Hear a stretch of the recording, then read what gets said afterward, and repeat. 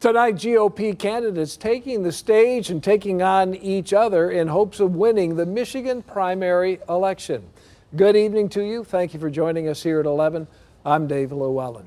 We are just 2 weeks away from the August 2nd primary, and whoever comes out on top will face Governor Gretchen Whitmer, the incumbent. The 5 candidates squared off at Oakland University, the debate hosted by Scripps and WXYZ.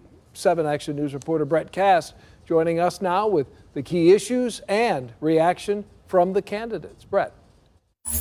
Well, a lot of voters seem to be undecided right now. According to the Secretary of State, 1.1 million absentee ballots have been mailed out for this primary, but about a third of those have been turned in. And tonight, the candidates got their last chance for a televised audience to make their cases heard.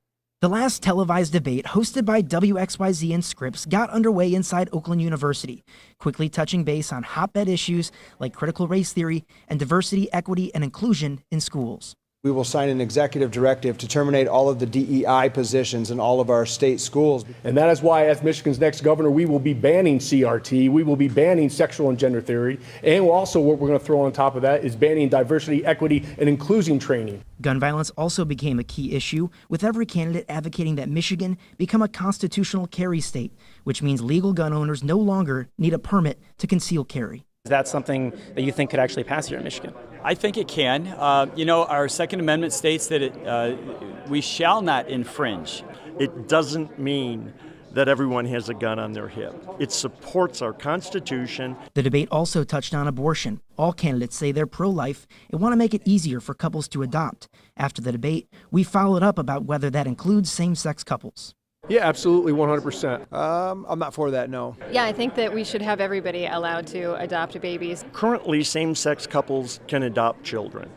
And again, that's a legislative issue. I can't answer that right now. I don't know the answer. I need to see how kids grow up in those homes and whether it's actually good for them. The fact of the matter is the DeVos family owns you. You're our version of Gretchen Whitmer. Towards the end, there were also some heated moments with multiple candidates calling out Tudor Dixon for not being at protest, calling her the establishment candidate. They seem to be a little nervous, don't they? I guess they're just trying to figure out something to say about me. How can I be the establishment candidate? I've never run for office before. The last unanswered question, who will get the endorsement from former President Donald Trump? According to polls, many voters say that would impact their decision, and this week, Gerald Soldano posted on Facebook asking the president to wait until after the primary. So many times, especially with politics, you get a lot of people that want to put their thumb on the scale, and I really truly believe you let the people decide. Now, the last scheduled debate will be held next Wednesday. That's also in Oakland County, hosted by WJR, and that'll be broadcast on the radio. In Rochester, I'm Brett Cass, 7 Action News.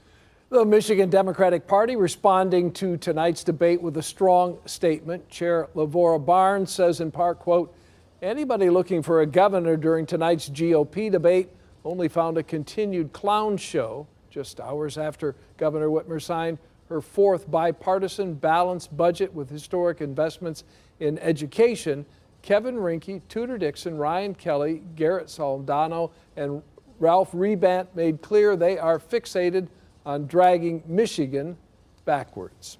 You can watch the full Republican gubernatorial debate if you missed it live on our streaming platforms and also our website, WXYZ.com. You'll also find more information on the 5 candidates and their message to Michigan voters right there.